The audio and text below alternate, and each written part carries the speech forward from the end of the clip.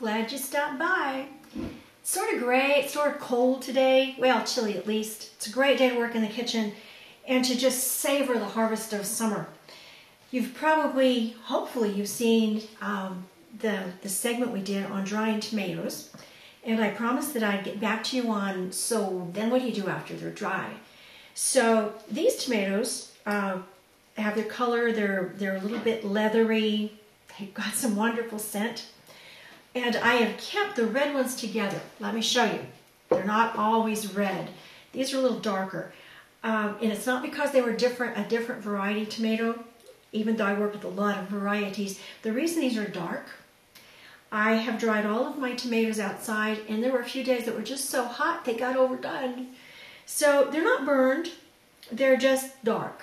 The flavor is still wonderful, but I wanted to keep the dark ones separate because what I want to do with the red ones, they just need to be red. And for my picky part, they need to be red. Now, these are leathery, and I want little pieces. So this is what I'm going to do. And the idea came from Karen Cox of Simply Just Tomatoes. This book is about 20 years old, I'm realizing. And I've been very influenced by this woman and her cookbook. I put the tomato pieces into a plastic bag and put them in the freezer for about 15 minutes. Now, you can hear this. I think you can hear this. Sounds like broken glass. And actually, they are just almost that brittle. So you can use something like a rolling pin to work them over a bit and break them up. I want little pieces to go into salads, to go into casseroles, to sprinkle into stir fries. And for my part, something like this is just a little too big. It's still very chewy, even though we're going to plump them up a little bit and reconstitute them some. I want little bits. So at this point, since I have sun-dried these, I would put these into a colander and rinse them just a little bit. Now, I washed my tomatoes before I set them out to make sure that really big awful things were not on them. But they sat out in the dust, and I don't want dust in my lovely tomatoes. So I rinsed them off a bit in this colander. Cold water, not hot water. We're going to apply a little bit of heat in a few minutes, but not yet. That was just to get them a little bit clean. While you weren't looking, I toasted some garlic in olive oil, fresh garlic in olive oil.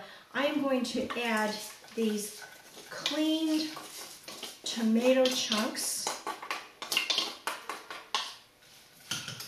toss them around so that every little piece of tomato gets coated with this wonderful garlic oil.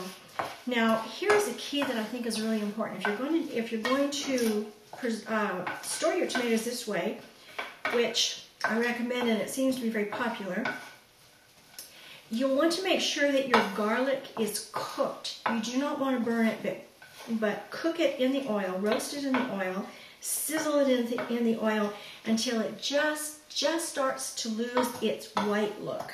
Not quite brown, but it's certainly not white yet. Look at this lovely stuff. Now, what we're going to do is add a cup of water to this, put it back on the stove, add the cup of water, bring it to a boil for about 30 seconds maybe. And that's it. Then we're going to pack it in an apothecary jar and keep it in the refrigerator. So punch pause, and I'll show you the rest of it in just a minute. I don't want you to think I'm fooling you on this. I added a few more of these tomato bits when I went to the stove. So when I tell you that I added water to plump these up, I want you to know that they don't plump that much. I put in about, again, as many as I put in the first time. So here we have a skillet full. You can see there's a bit of oil in the bottom, a little tiny bit of liquid.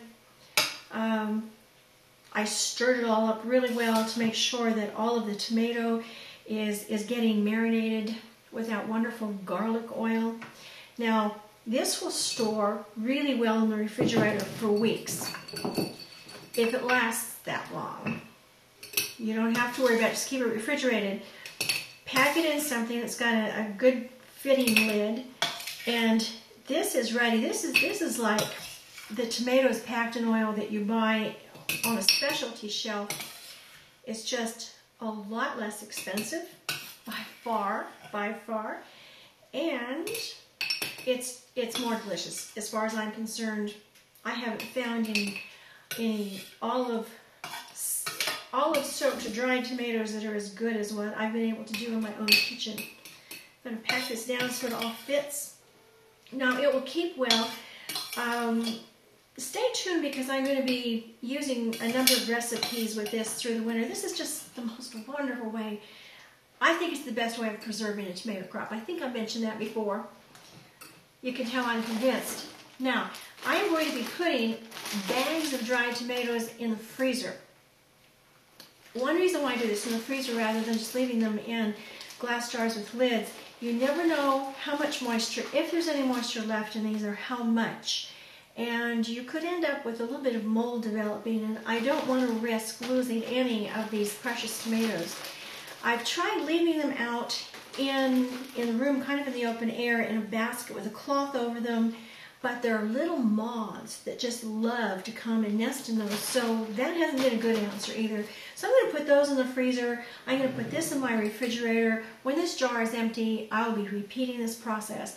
And as you can see, it's not a big deal. It doesn't take much time, and it's just great to have something like this to pull out of the refrigerator and spoon into salads and sauces and salad dressings and all kinds of things. But that's for another segment, and thanks for coming by, and come back soon, okay?